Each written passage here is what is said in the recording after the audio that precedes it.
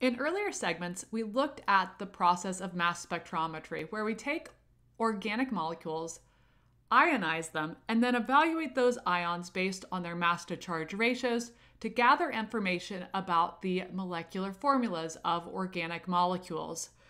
We also briefly mentioned that additional information about molecular structures can be gathered by fragmenting the intact molecular ion into fragments that we can evaluate by mass spectrometry. This process we refer to as tandem mass spectrometry, or MSMS for short, or as another term for it, MS superscript N, indicating that we're doing multiple iterations of mass spectrometry here.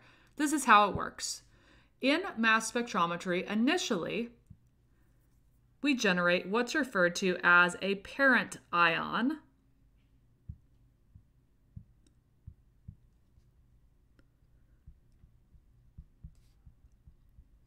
which the parent ion is what we refer to as our MS1 experiment. It is the first generation mass spectrum that we generate for a particular compound. The term parent ion is synonymous with the term precursor ion. And the term precursor ion has become more popular in recent years as a way of referring to the initial ion that is generated by mass spectrometry. This ion, the precursor ion, is very commonly, when we use soft ionization techniques, the precursor ion is very commonly going to be the molecular ion,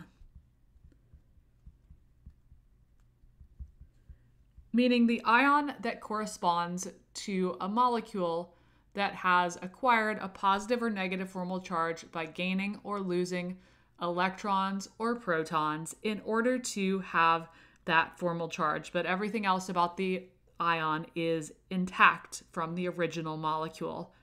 Then what happens is, after this ionization occurs, we can implement into the mass spectrometer a second ionization step, where we apply additional energy to the molecule in order to break some of the weak chemical bonds within that molecule and create fragments. We refer to those fragments as either daughter ions. Why daughters and not sons? I don't know, but we go from the parent ion to the daughter ion, and more commonly now in current preferred terminology, rather than saying daughter ion, the typical way of referring to this is as a product ion, so that we are not adding any gender to the terminology that is being used here. So the preferred way of referring to these as precursor ion refers to the first generation mass spectrum, and then product ion refers to the second generation, which we call the MS2, hence getting into the fact that this is MS, referring to the first generation versus the second generation ion that is generated, or MSN, implying that we can actually do this several steps. So we can continue this process or pipeline to do additional iterations of fragmenting the ions to generate additional generations of product ions. So we could continue this with generating an MS3 spectrum and so on as desired. And MS superscript N, the N there, is what's going to refer to what generation are we looking at in terms of the number of fragments. So the N there equals the number of generations of fragments. We're going from our parent, which is our first generation precursor ion, that's commonly our intact molecular ion, to a product ion in the MS2, and onward further down the chain to generate as many generations as we want. And what will happen at each step is that we will get smaller and smaller product ions, because we are completing, via bombarding the sample with energy at each step, we're breaking weak bonds and thereby creating these smaller and smaller fragment ions or product ions as a result of this.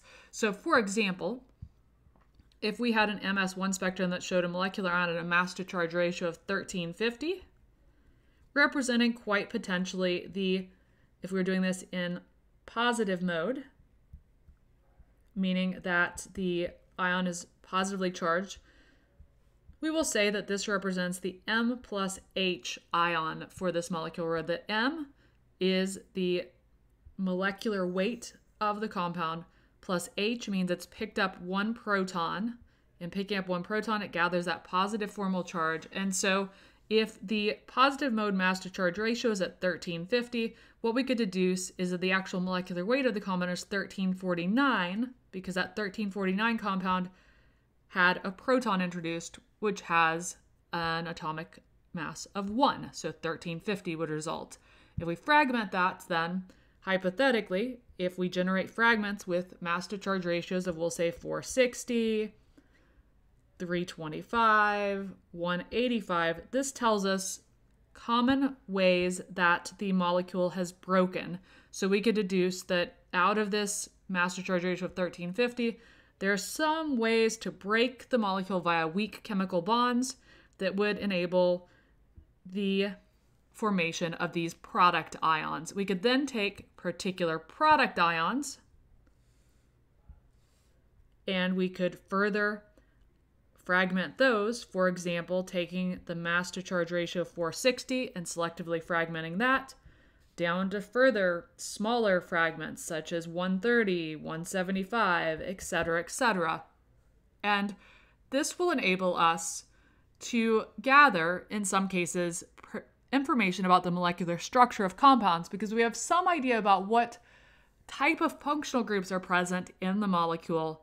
We can make predictions about where some of the weak bonds will be in the molecule and use the observed fragments to provide evidence for those hypotheses. This is usually used if we are looking at totally novel compounds. Tandem mass spectrometry is usually used in combination with other techniques such as NMR to together give us the complete molecular structure of an organic molecule.